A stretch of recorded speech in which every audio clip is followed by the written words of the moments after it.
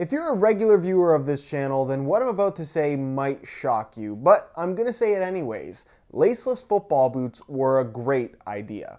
I was born in 1993, 1 year before the release of the original Adidas Predator, a boot that I would argue is the most important football boot to come out in the last 25 years. The reason why I bring that up is because I really feel like I've grown up in a golden age of football boot evolution, because prior to 1994, the release of that original Predator, all the boots that you could buy had the same stud pattern, they had simple leather uppers, they were effectively just variations of the Adidas Copa Mundial, which was a very important boot for its time, but from 1982, the release of the Copa, up until 1994, there wasn't a lot of tech evolution in football boots. And just a quick side note in regards to the OG Predators, I do a podcast with Mike from Unisport. It's called Boot Nerds, and I'm gonna leave a little pop-up in the corner of the screen to the latest episode where me and Jay break down the football boots that changed the world. One of those boots being the 1994 Predators. And Mike actually drops some pretty insane knowledge into the backstory of the development of that boot and how it's actually a concept that Adidas did not want to do in the first place. It's a really cool story. I didn't know it until he told it to me, and if you're interested in that kind of stuff or that kind of content, go check out the latest episode and make sure you subscribe to the channel if you're not already. Now, circling back to the initial statement that I made at the start of this video, because you're probably thinking at this point, what the heck am I talking about?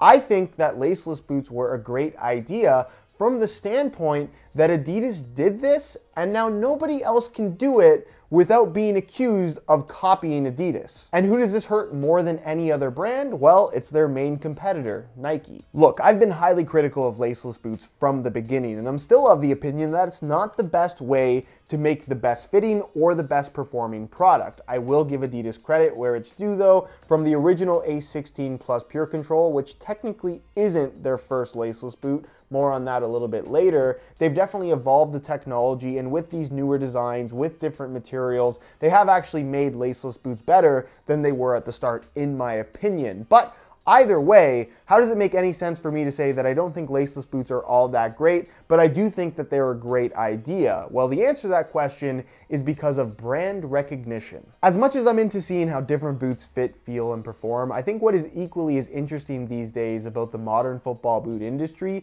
is the marketing side of things, which has become complete chaos in the age of social media. Now, when you're talking about straight marketing, nobody does it better than Nike, and nobody spends more money on marketing than Nike either. With that said, there's one thing that no level of marketing will necessarily do, and that is brand recognition. It's kind of the reason why marketing exists. They want you to see the latest products. They want you to see their brand. They want you to be thinking about them. But with Adidas, and the reason why I think laceless boots were such a great idea, is when you see a laceless football boot, regardless of whether or not it's made by Adidas, you think about Adidas because they did it first. But Jeff, they didn't do it first. Lotto did it back in 2006 with the Lotto Zero Gravity. But here's the thing about this boot back in 2006. Nobody bought it and nobody cared. So when you're talking about the first ever laceless boot that was successful, it's this guy right here, the A16 Plus Pure Control, which is why when you think about laceless football boots,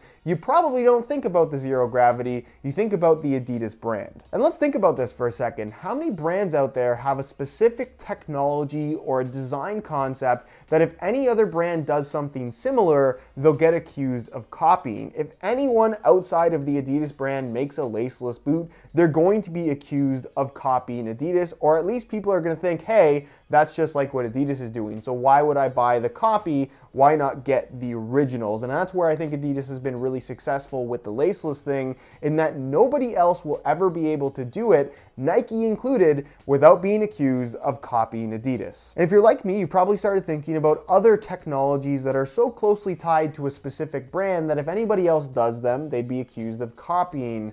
Nike's ACC technology comes to mind, although because it's kind of an invisible thing, it's not really something that any other brand could copy. Nike definitely made a huge splash in the football boot industry back in 2014 when they launched their mid-cut Flyknit boots, the Magista Opera 1 and the Nike Mercurial Superfly 4, two of the most important football boots in the modern football boot era. But maybe at that time, maybe for a year or two, if anyone else did a knitted boot or a mid-cut boot, they were accused of copying Nike. But at this point, Everyone has knitted uppers, everyone has mid-cut boots, and nobody is saying, oh, this Predator, because it's a knitted upper and mid-cut, is a copy of that original Superfly. It's not something that really stuck with the Nike brand as something that you could call proprietary. Maybe the anti-clog sole plate, although I don't think that that's a huge seller for the Nike brand as it is. And really the only other example that I can come up with right now would be the net fit system on a Puma Future. That's very proprietary to Puma, and I think if anyone else tried to do something like that, they would get accused of copying. And don't get me wrong here, Nike has been hugely influential, arguably more so than Adidas, when it comes to the evolution of football boots over the last 25 years. But with that said, probably the most important football boot for the Nike brand and for modern boots in general, the original Nike Mercurial Vapor 1, which was way ahead of its time, and I definitely think changed the way that people viewed football boots and how they would evolve from there forward. That was just a concept. The speed boot concept you could credit to Nike, but everyone makes speed boots now, and just because it is a speed boot, maybe we might compare it to a Mercurial, but it doesn't necessarily get viewed as a copy, where again, Adidas has really done a good job of tying the Laceless thing to their brand, being that they were pretty much the only ones doing this for several years. So it really is their thing. Another great example of this would be the T90 line versus the Predator line. The Adidas Predator did it first. A leather upper or some kind of an upper with the rubber striking elements. That is, to me,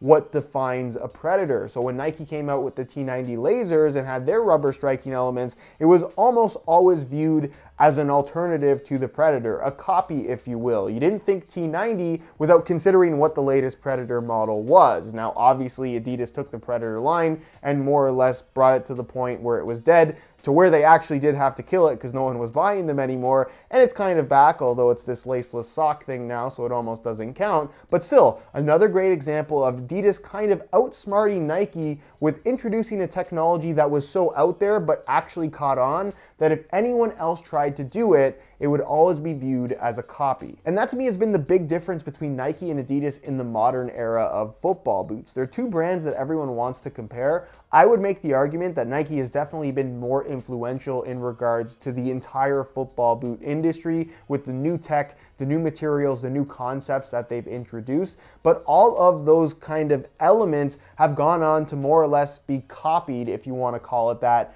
by other brands without those brands really suffering from being called out. In the case of Laceless technology or even the Predator concept with the rubber striking elements, those are such big, I guess, evolutionary changes in the football boot industry that because Adidas did them first and nobody really followed suit for a couple of years, it kind of remained as their thing. So if anyone were to ever try and do it, it was always going to be viewed as a copy of the thing that Adidas made up. And that's the one thing where Adidas has really outsmarted Nike over the years. And that's pretty much it for this one, guys. Maybe I'm a little bit weird, but this is the type of stuff that I think about on a daily basis. And keep in mind that this is all just my own personal opinion. Feel free to share your own down below in the comments of this video. If you enjoyed this one and perhaps want to see more kind of discussion videos like this, where I talk about football boot history, a little bit of opinion, a little bit of theory, leave a like on this video and maybe I can make more stuff like this. Because honestly, I enjoy talking about football boots in general, whether it's the boots themselves